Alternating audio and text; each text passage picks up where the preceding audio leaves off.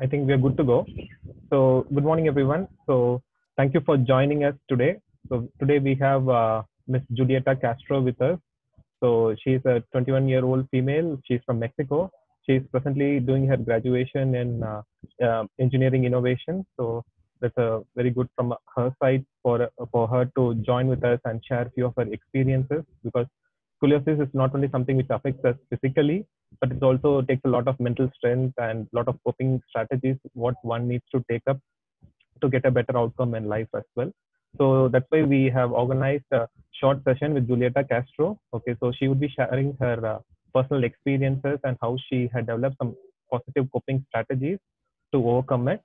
So a few things before we start the session. Okay, so if you have any questions, you can put up in the chat box, which we'll take up later during the end of the session. And so you are very well okay to be more interactive at the end. Okay, so thank you very much everybody for joining. So now over to Julieta, you can start it up. Thank you. Welcome. As Josh said, I'm Julieta. I'm 21 years old and I'm from Mexico, and I have scoliosis. And today I will tell you a little bit about my story living with this condition and how it has affected my mental health and my body image. About a month ago, I started a blog called scoliosismexico.com. And with this blog, I also started an Instagram account, and that's how Josh found me and contacted me. Okay, so for my background, my scoliosis journey started about 6 years ago when I was 15, and I noticed an asymmetry on my waist. So that led to a doctor's appointment. And in the doctor's appointment, he told me I might have scoliosis, so I needed to get an x-ray. Then I got an x-ray, and these were the results. I actually have a 40 to 50 degree curve on the lumbar part of my spine. And before having this diagnosis, I had never heard about scoliosis. So I was really scared because I was now faced with the possibility of getting surgery, and scoliosis surgery is really invasive, so it was really scary for me. Then the following months, I visited countless doctors, and some of them told me I had to get surgery, and some of them told me I could get away with only physical therapy. So I started getting different treatments. I went to a physical therapist in my city, and it began to be part of my routine since I went there like twice a week. And then I went to another physical therapist that was in Mexico City, and I'm not from Mexico City, so I had to travel there. And I went there almost every weekend. And so that was really, I didn't like going there because I felt like I was missing my social life because I couldn't be home on the weekends. Then I went to get treatment to Panama. I skipped school for 2 weeks, and I traveled to Panama with my dad. And the treatment there was really exhausting physically and mentally. It was really painful, and it was a really hard couple of weeks. Then finally, about 2 years ago, I went to get treatment to London. I was there for about a month, and even though the therapy was really exhausting because it was almost the whole day, I really liked going there. I London is my favorite city, so I really enjoyed the stay. And actually, my sister went there with me, so I really liked it. Now that you know a little bit about my background with scoliosis, I will tell you how this condition affected my body image. I think growing up is really hard for any teenager. And growing up with these unreachable beauty standards, it's really hard for anyone. But I think when you have scoliosis, it is harder. And one of the reasons I started my blog was the fact that I grew up thinking that my body was weird because it wasn't what the ideal body that was presented on the media. And I think representation is really important because I had never seen my body presented as beautiful. And that's what I want to do with my blog. I want people to see it and see there's people that have their same body and that embrace it. Since I think representation is such a key factor in self-love, I think we should be really careful about who we follow on social media and the kind of content we consume. 6 years ago, I thought I couldn't take anything positive out of this experience. But now, 6 years later, I can tell you scoliosis completely shaped my character and it taught me a lot of things. One of the things it taught me was not to take my health for granted. Because when I was 15 years old, I was a normal 15-year-old. I had pretty good health, and I didn't see how fragile health is and how we should be grateful for every day we get to live because it can change any day.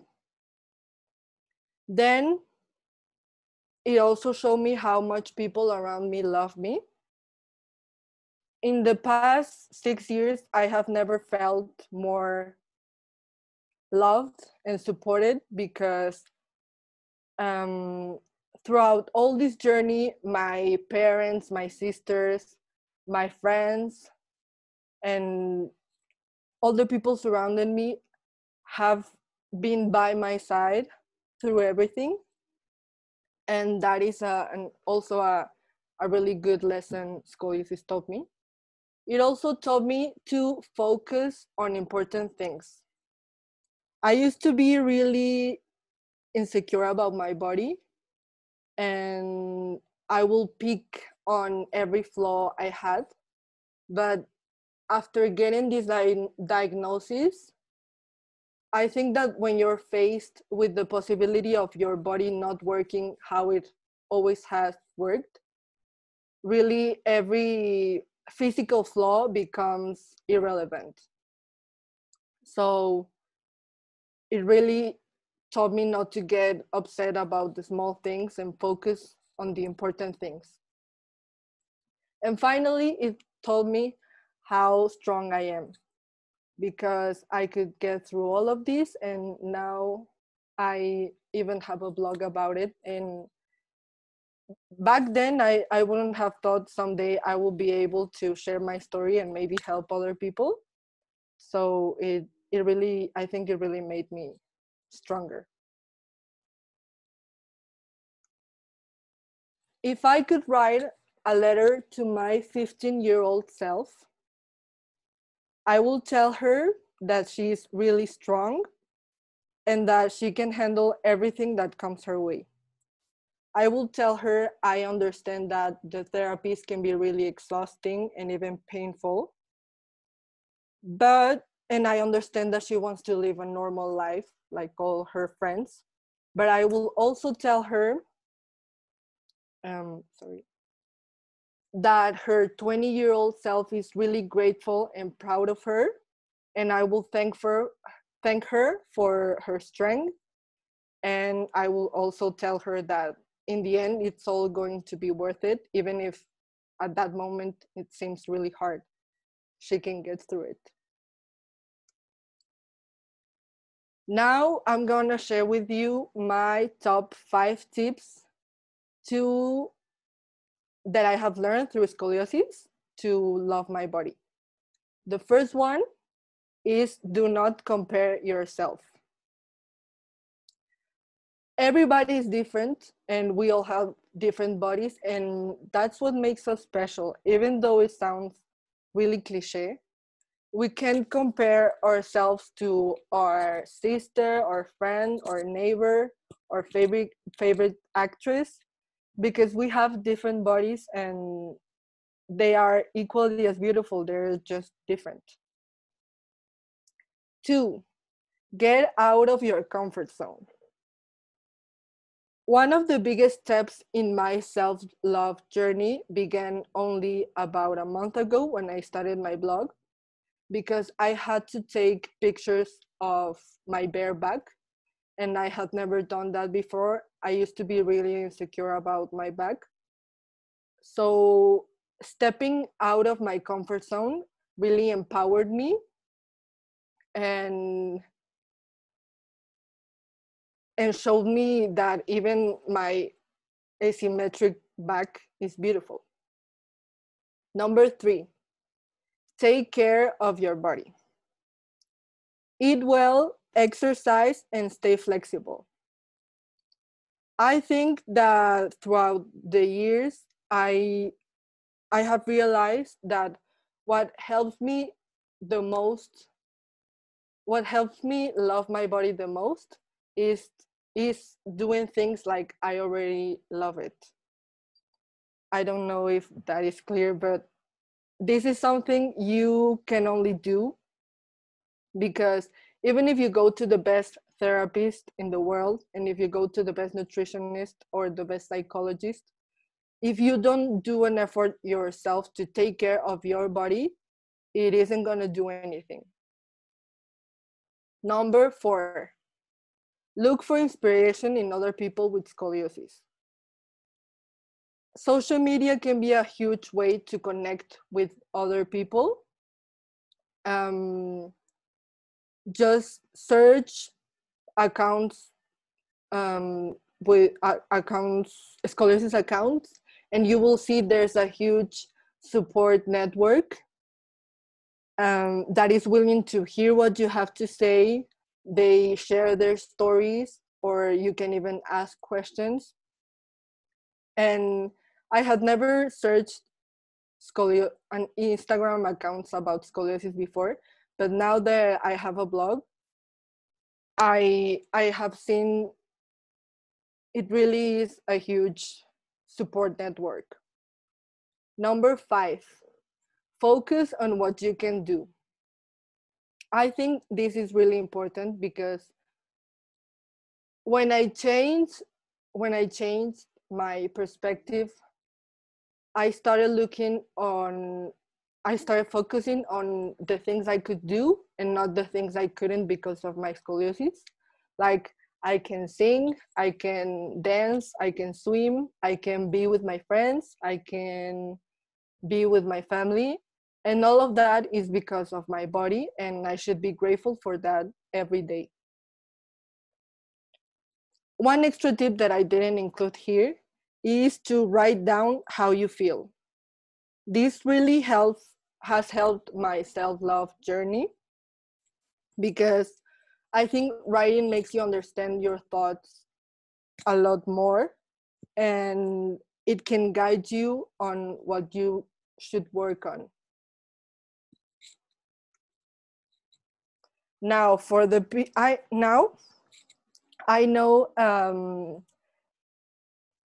the people around us also is affected by scoliosis, and I know it can be really hard for our friends and our family, but I know it can be especially hard for our parents.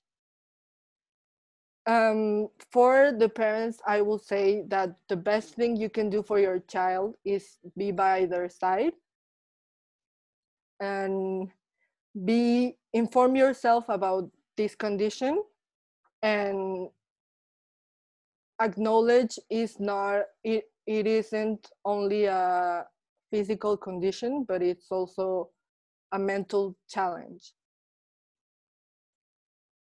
And also be really patient, because when I was younger, I used to beg my parents to let me skip my therapies. And now I understand it was my parents wanted the best for me, but at the time it was really hard to see it that way. And I know it can be really scary for you too, for the parents, but believe me, scoliosis was one of the things that made me bond with my parents the most.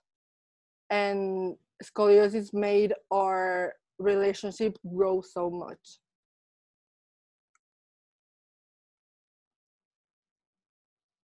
Mm, okay, so in conclusion, I want to say that I know growing up with scoliosis can be really hard.